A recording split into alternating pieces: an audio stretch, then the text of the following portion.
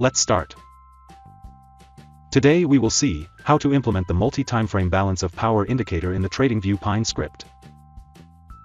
Balance of power is a price-based indicator used by technical analysts to evaluate the overall strength of buyers and sellers in the market. BOP oscillates around the zero line, where positive values indicate bull market dominance and negative values indicate bear market dominance. Let's see the code. This is an indicator function with the name, the multi-timeframe balance of power. First, we accept the user input for the higher timeframe. The default value is set to the daily timeframe. Here we find the difference between a candle's close and open values.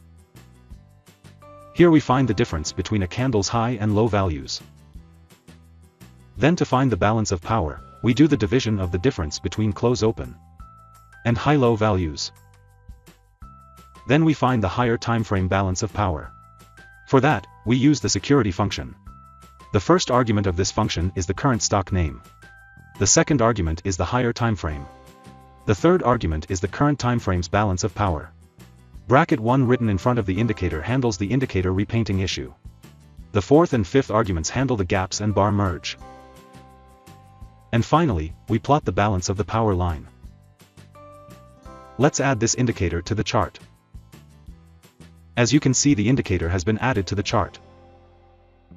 When the indicator shows positive values, it indicates a bullish trend, and when it shows negative values, it indicates a bearish trend. Right now, we are on the 1-hour chart, but we are seeing the daily timeframe's balance of power. You can change the time frame from the input panel. So that's it. That's how you can implement the multi-timeframe balance of power indicator in the TradingView Pine script. Thank you.